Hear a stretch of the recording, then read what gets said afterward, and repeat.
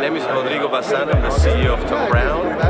I'm very excited to be here because Thom is recreating a moment he created 10 years ago with pity. It's something that the press has always been saying, it's a unique moment that defined the brand. So he's doing his take of pity on women.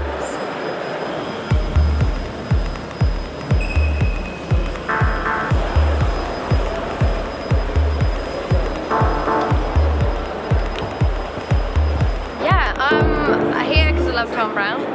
Really excited to see the show. I've never really been to a show that's as immersive as this, so I'm really looking forward to like the full-on performance of it.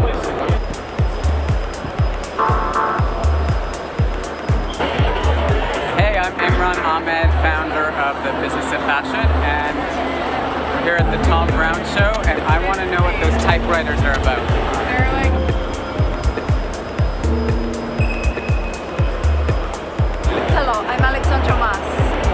I'm a visual artist and I'm always extremely excited to see Thom Browne's fashion shows.